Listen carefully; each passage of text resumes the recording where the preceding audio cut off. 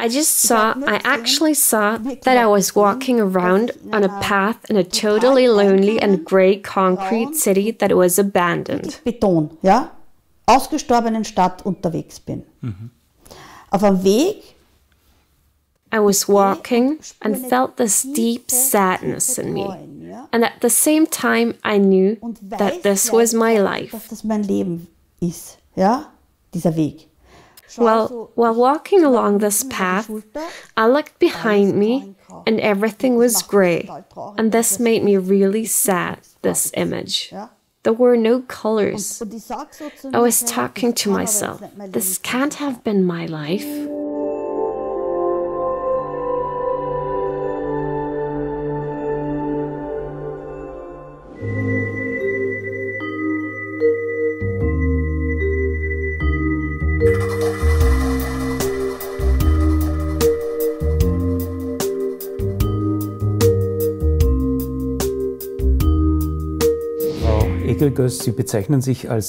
Mrs. Egrigöz, you refer to yourself as an artist of the senses and consciousness, as a mediator between the worlds, meaning the physical, visible world, and the non-physical, invisible world.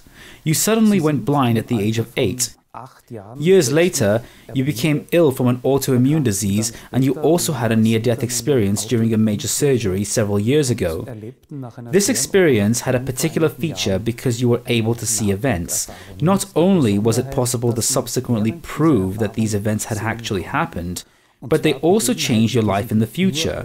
Before we speak about these experiences, would you tell us a bit about your personal history? What brought about your loss of sight? What did you experience at the time? Ein wenig aus Ihrer persönlichen Geschichte.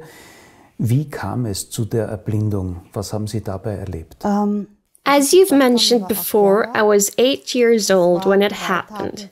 It was 3 days before the summer holidays were about to start. I was in grade 2 in primary school, elementary school, and we were hanging out in the schoolyard during the long break at 10 a.m.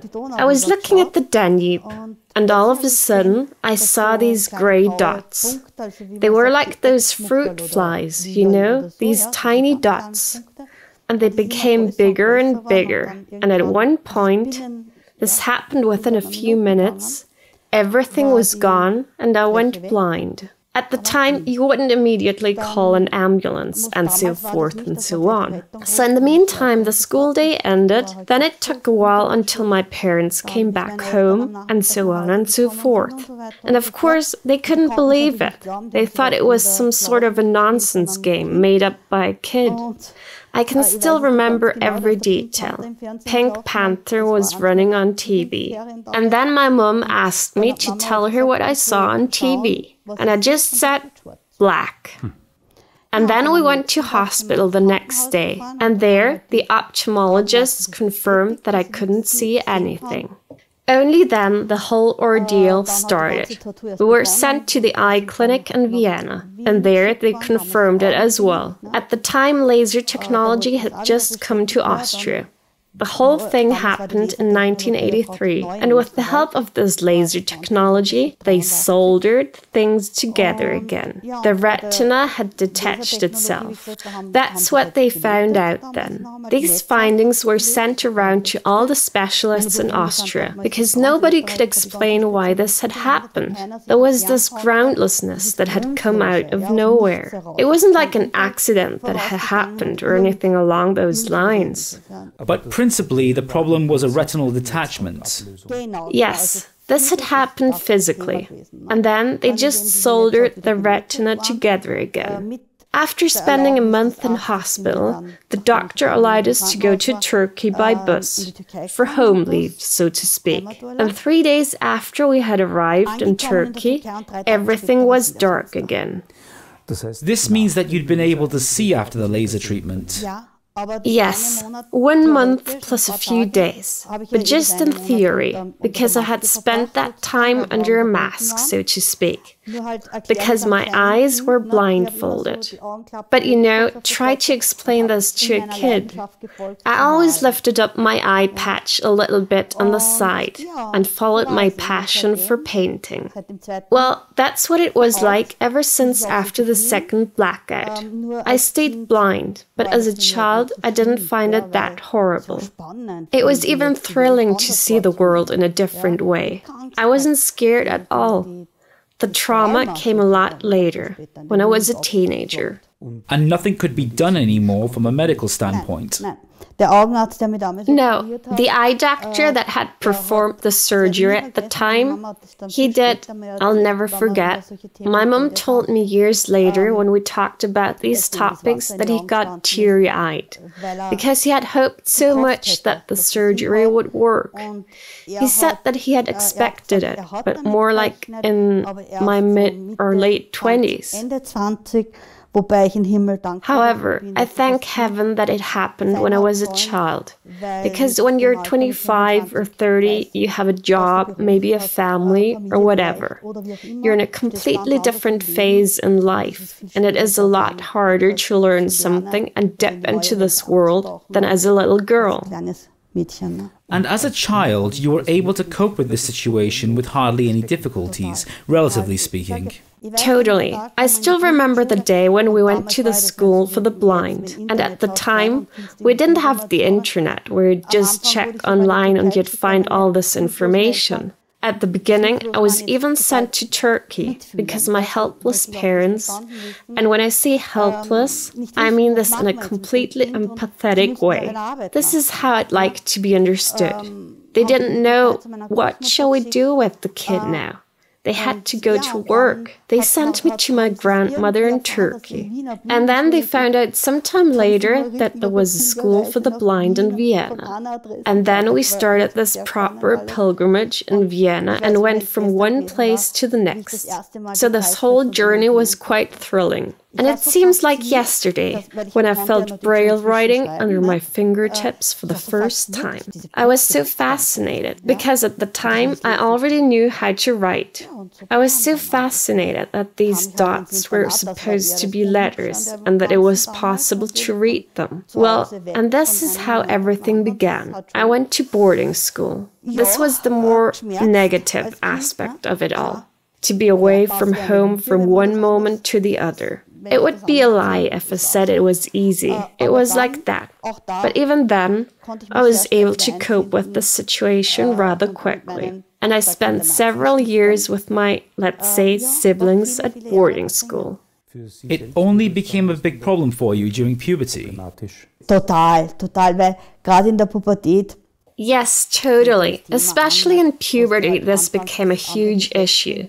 Because it's the time when you start being interested in the other sex and the cool boys. Let's say, in the seeing world. Extremst eitel. And I was extremely vain at that age. I didn't want to present this to the outside world, if you know what I mean. Präsentiert wissen, ja. And it was very difficult for me that I wouldn't get any of the cool boys and that I had to take, let's say, what was left. And this was very difficult for me. But as mentioned before, this was during puberty. Fortunately, I was able to overcome these things with everything that came with it. And then... Der Tod hat in Ihrem Leben schon sehr früh eine Rolle gespielt. Death already played a role early on in your life. As you had told me before this interview, within the years of 1984 and 1987, you lost 3 people that were very important to you. Amongst them was also your father, who drowned in the Danube. What was this time like for you? How did you deal with these losses? What conception of the world did you have? Welche Weltanschauung hatten Sie? Ich muss dazu sagen, Well, first I've got to say that I didn't become the person I am today, but that I've always been different. When I was a small child, I already talked to my father, God bless his soul, about spirituality in my own way. Although I should mention that spirituality wasn't a thing in my family at all. Although we're officially members of Islam, we just did the standard things, as you would do in Christianity too. What I mean is, we'd celebrate all the holidays and so on. But I always had a different perception of things. At the time, we were living in a region of the surrounding district of Linz, called Lending. There, everything's pure nature. There are forests, fields, and streams. And the valley Zaubertal, where actually an exclusive residential area used to be, and we happened to live in that area too. And at the time, I already philosophized with my father about God and the world on a childlike level. And that's how I was able to internalize all these things. When my little nephew passed away in 1984, it was truly horrible, because he was still a baby. As you can see, I still get emotional, because it was still such a small life. Ein Jahr später und 87 eben mein Vater. And then, as mentioned before, my uncle passed away, and just a year later, my father. And the day my father passed away, there was already an omen, namely insofar we came together on Mother's Day, and after that, he brought me to the bus that would go to the boarding school. It was a collecting bus for pupils. And when we said our farewells, he told me, "This is the last time we've seen each other." And I couldn't accept this remark. I said that he was speaking nonsense. And it was a Wednesday when my father died. And at night, from the Wednesday to the Thursday, I had dreams I'll never forget. They were so horrible, about the end of the world. Those dreams were really horrible. I didn't see any images, but the experiences and emotions I had in this dream were horrible. The feelings you had? Yes. And the next day, when I woke up, I had a really bad eye inflammation and couldn't leave the boarding school to go for a walk. Here you can see how everything's cut out for you in life. And I was in the boarding school, and all of a sudden, the porter called me up. And I'd never been called up to this moment. And in my heart, I could truly feel how things were tearing apart. It was as if threads were tearing apart. I still haven't been able to grasp it, up until today. But somehow I managed to overcome the huge distance between my schoolmates and the porter within milliseconds. I must have beamed myself over there. That's what it felt like. And I opened the door, and the first thing I said was, "Mommy?" And she answered. And then I said, "Daddy?" And he didn't answer. However, I didn't know they'd come. I couldn't have known, because it was out of the ordinary. And when my dad didn't answer, I knew it in my own way. I just cried out, "Daddy's dead! Daddy's dead!" Without knowing what had happened? Yes, and of course, I'm a very emotional person who's very temperamental. And also my zodiac sign is Aryan, and so I crushed more or less literally against brick walls. Und habe einfach, total durchdreht, klar, Well, I couldn't cope with the pain at that moment, and I just went crazy. And then, relatively soon, I got the image that my dad was on an island and that I couldn't go there. Das ging relativ bald, This happened quite soon, but coping with this bereavement, well, this pain, this sudden loss, a person that would have given me support in this stage of life, this took 30 years to overcome. I mean, I was 30 years old. As mentioned before, I was 12 years old when my father passed away. This is a very significant age. Well, at the age between 18 and 20, I'd already gained my own experiences. And that helped me to cope and find closure in a different way. abschließen lassen können. Sie hatten eine sehr enge Beziehung. You had a very close relationship with your father. After his death, did you have the feeling to be close or in contact with him? Definitely. This was very exciting. Of course, I was often seen as being weird, but I've always talked about it, also in boarding school. There were many moments where I'm sure that he watched over me. He was there, but at the beginning, when I knew he was there, I was scared and ran away. I knew it, but at the same time, it was a creepy situation. When you're a child and suddenly you feel this energy in a room, you know it, but at the same time, you don't know it. They were so real that you could feel them? Well, the first time he literally appeared, he passed through the room. I was eating at the table and was working on my homework. I was doing maths. I remember every detail. Maths used to be the subject we always worked on together. Actually, that's something I'm only realizing now, after so many years. Well, that there is a connection. And I was sitting at the table opposite, and suddenly I could feel somebody behind me traversing from the right to the left of the room. And it was clear to me that it must have been my father.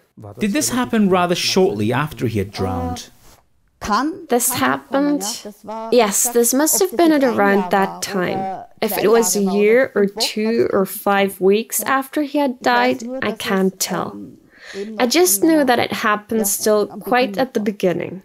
And I remember that I ran out of the room screaming, because at the same time I was so scared, because I wasn't used to it. And later on, it became a usual thing that more and more people who were not physically present tried to get in contact with me.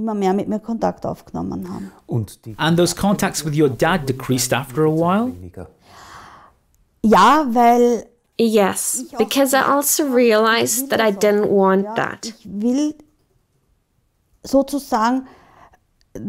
I didn't want him to be in alert in his world all the time. Let's phrase it like that. I'm trying to humanize it a bit, because I can't describe it in any other way.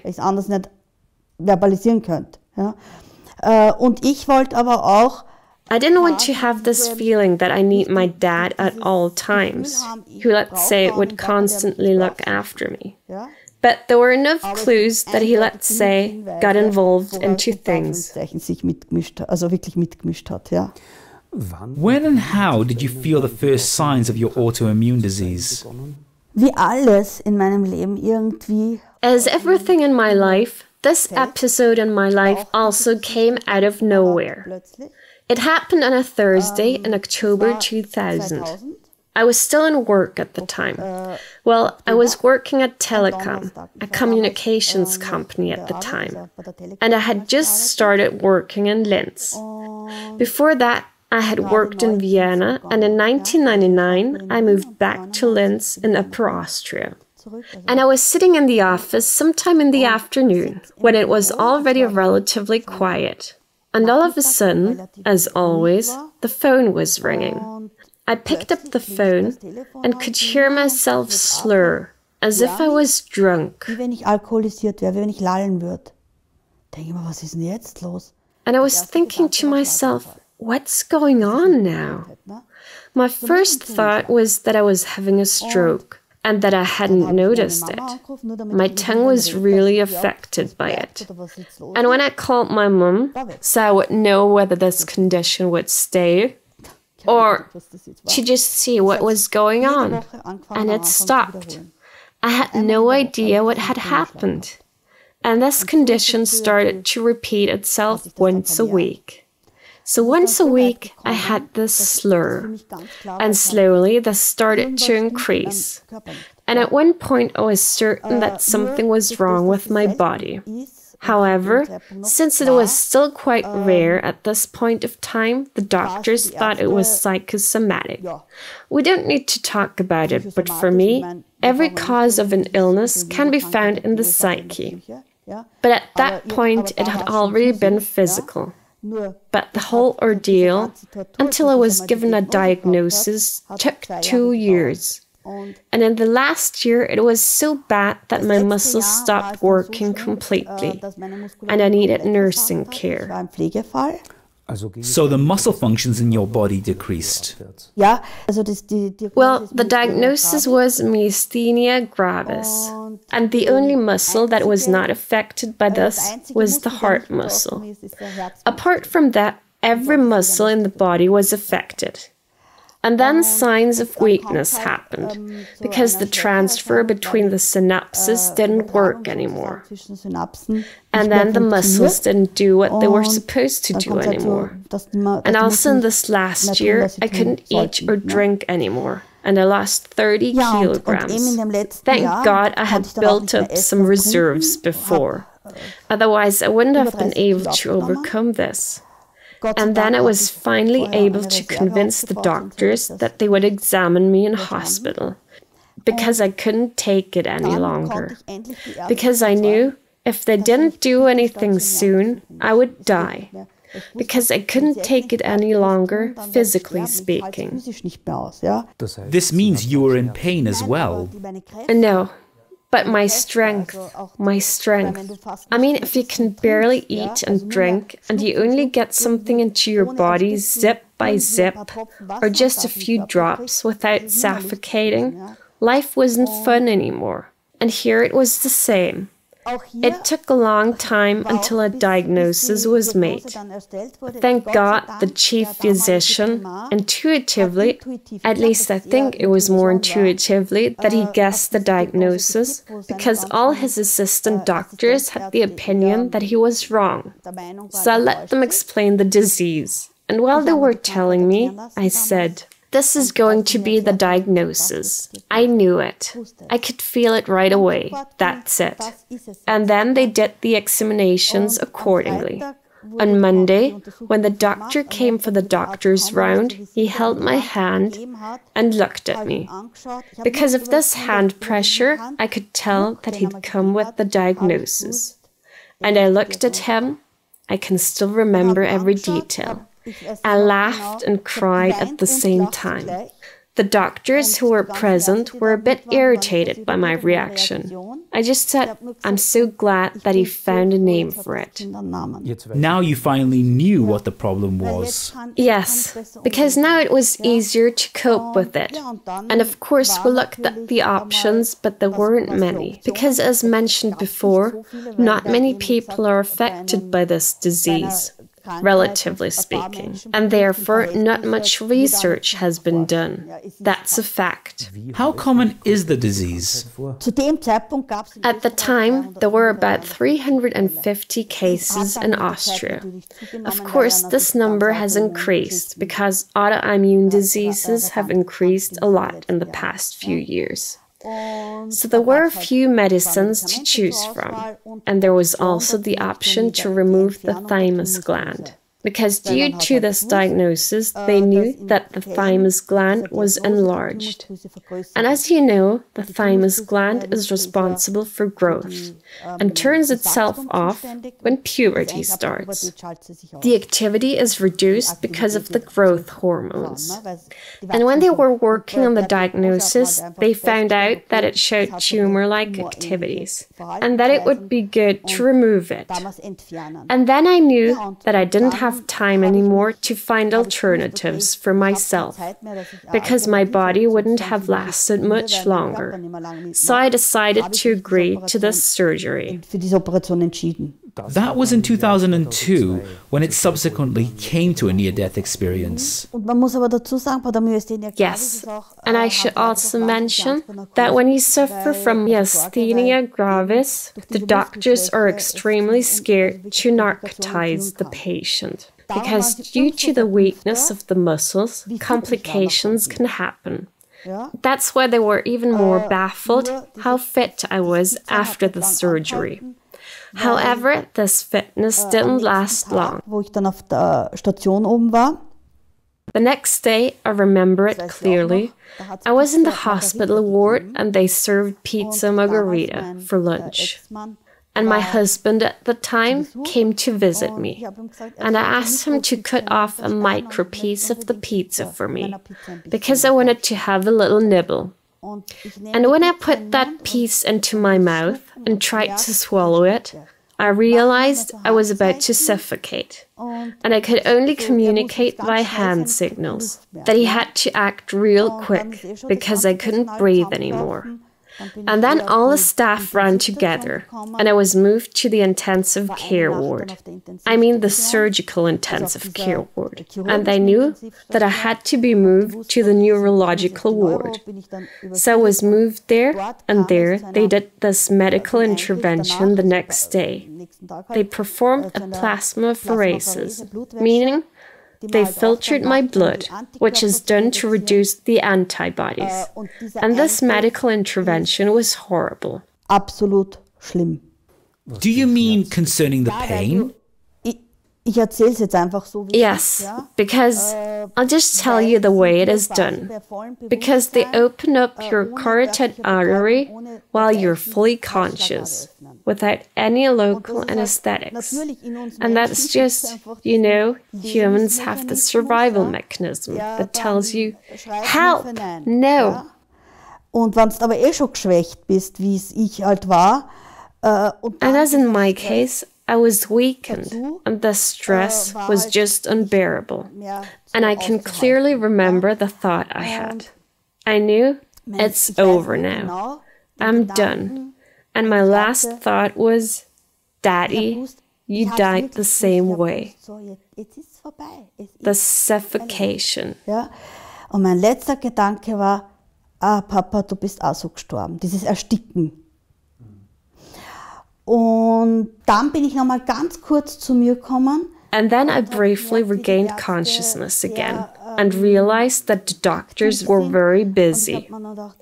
And I was thinking to myself, I don't want to live anymore anyway. Because of that pain, you know, the pain was so... I rather wanted to pass away than endure this pain.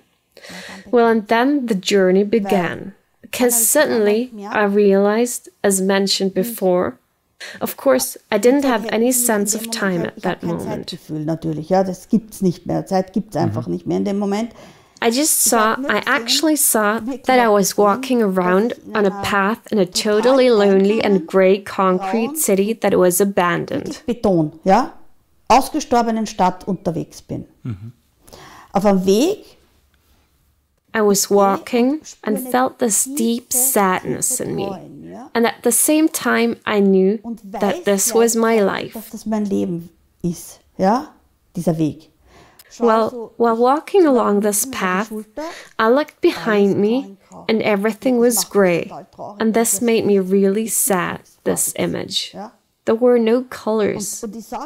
I was talking to myself, this can't have been my life. Und dann gibt's And then, let's say there was this change of sequences. Then I experienced how they were dealing with those devices. I sensed all these devices, and I also saw that I was wired, and so on and so forth. And then the hospital staff brought me to my mum, to her apartment. Of course, this didn't happen in the physical reality. In der physischen Realität war es nicht so, ja? Before we continue, I would like to ask you more about this internal image that you described earlier. You saw grey concrete and you missed seeing colours. Why did you feel this need to see colours? Because as somebody who is blind, wouldn't you be used to not seeing any colours?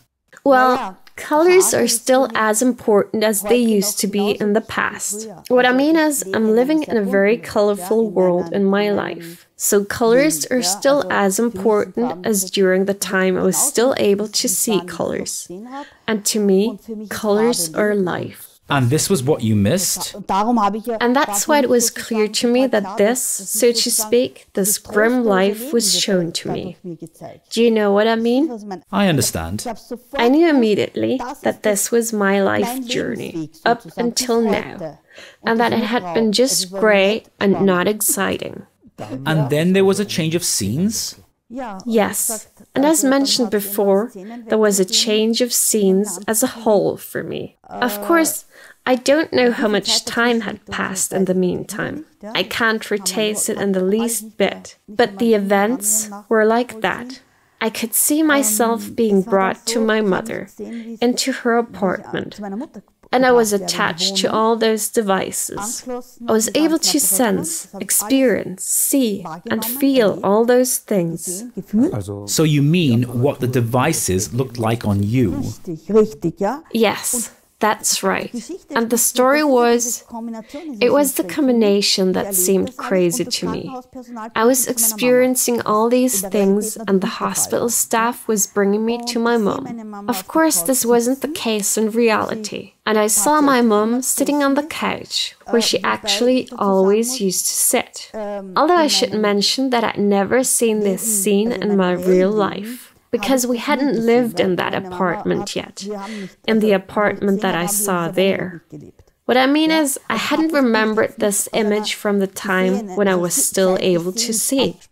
So, in this image, you experienced being close to your mother, although in reality, you were actually in hospital at the time. I was in hospital, and my mom was in the apartment. And now we get to the thrilling part. And I saw my mom sitting there, and she was knitting something in red. And I saw that it was red. I knew my mom didn't hear me. I was aware of that. I was completely aware of that. And her whimpers sounded so horrible to me. It really tore apart my heart. Because at that moment, I knew that there was nothing worse that could happen for her now. You know, when I wouldn't come back anymore, and I promised her I'd come back. And this was exactly the moment I started going back into my body. Zurückgebracht wurde, ja, also in dieser Welt, in diesem Erleben. And when I was officially brought back to hospital, so to speak, back into this world of experiences, and there was this auxiliary nurse who was called Rainy, and he told me, listen, and the radio was on, and there was this classic O-dry radio signal, this familiar sound, you know what I mean?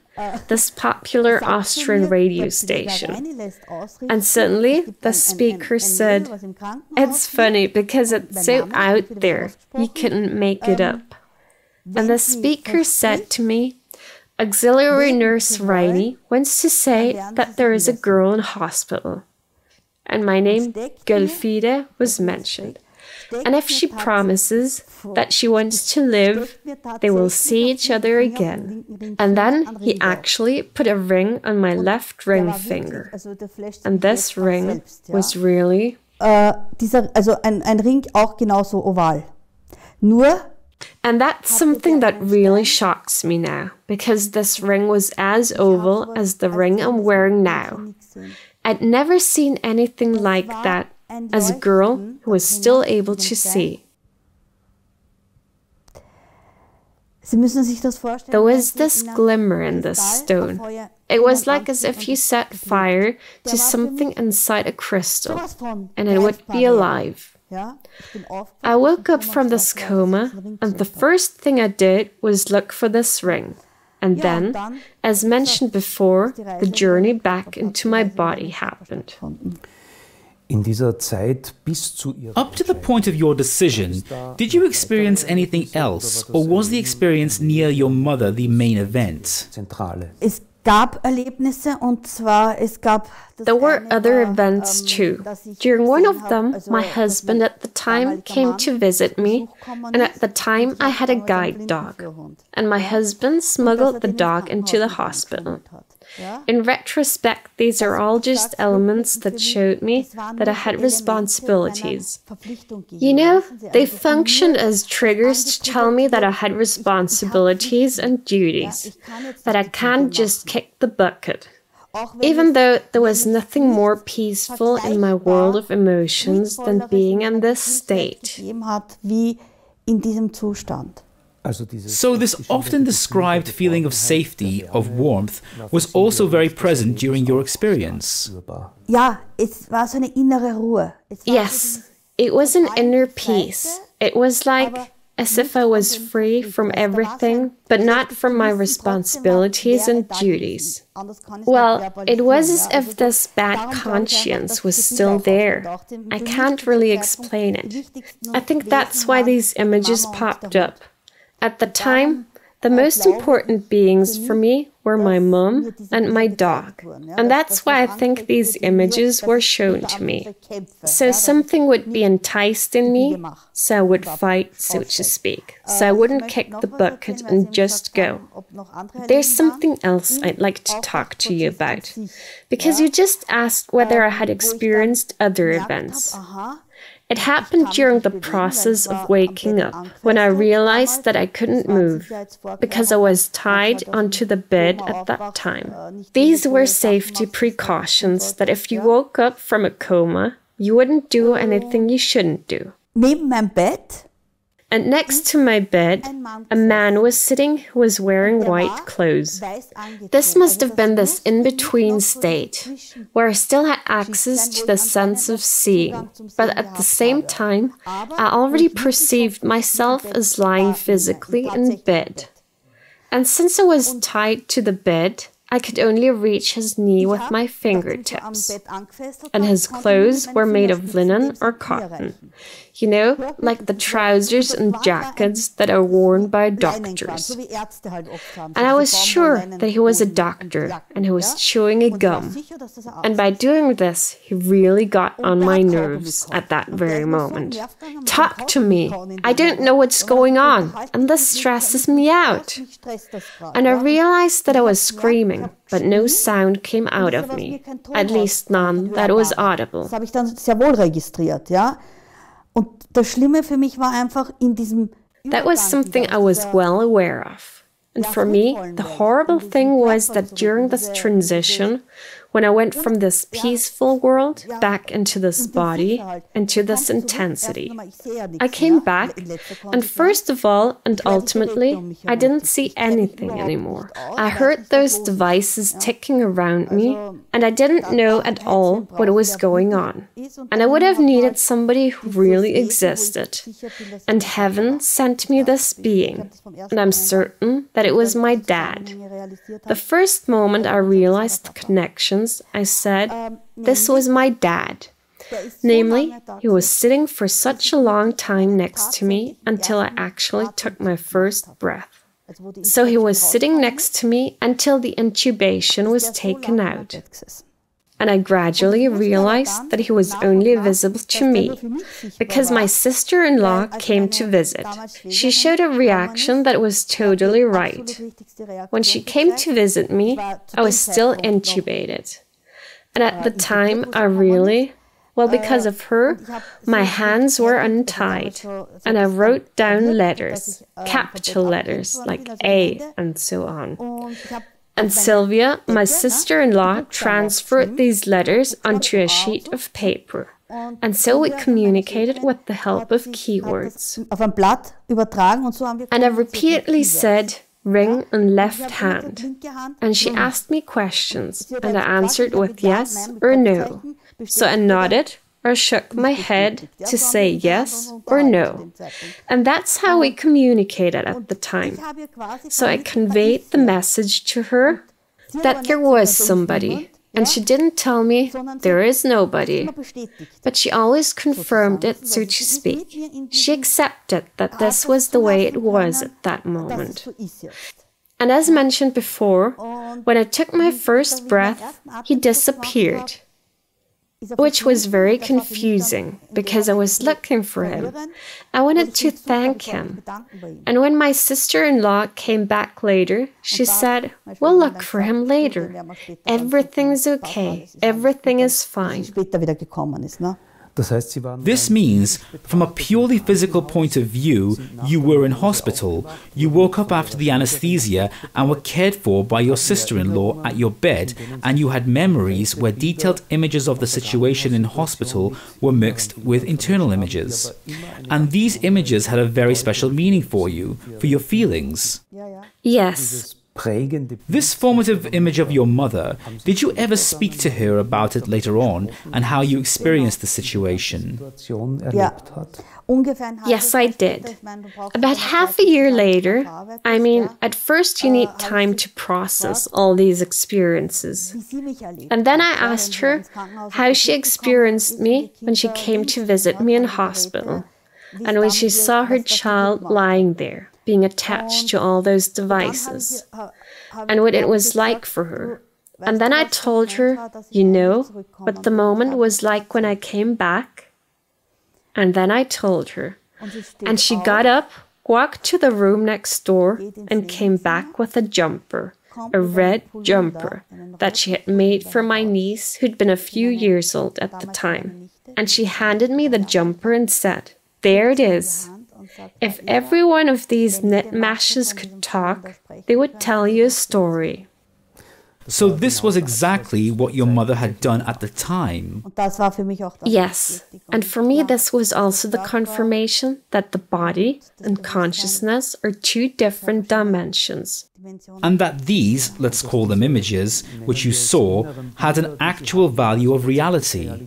The images of the red jumper and so on were not internal. I saw them. At that moment, I also realized that I was seeing these things. So I was aware of that, as much as I was aware that my mom couldn't hear me when I said, I'll promise you, I'll come back. Why did you find a physical correlation with the experience of that ring?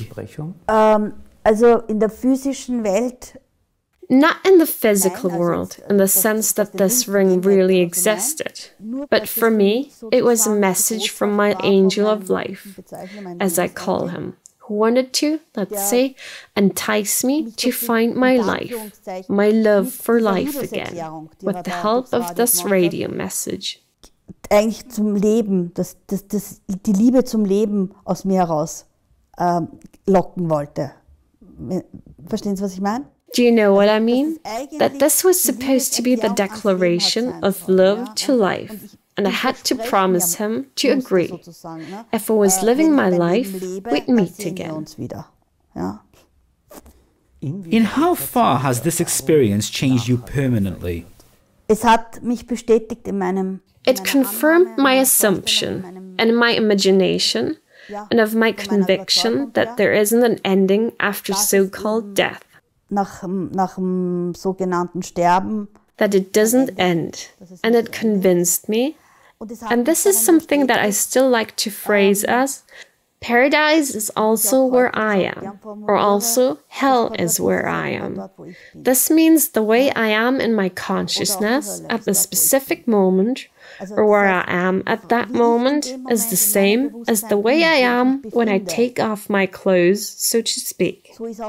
That's why I didn't feel well at that moment, not only physically, but also mentally. As you could see, I had the feeling that I hadn't lived my life. That's why I saw these images. Kann man da etwas verallgemeinern? Is there something you can generalize? What can people do so dying gets easier? Live. Und Leben ist Freude und And living is joy and laughter. Wenn es schwer fällt. And even on hard days, you can find a silver lining if you train your eyes towards it. Findet man immer einen Lichtpunkt. Alles Gute. Thank you very much for this interview. Thank you.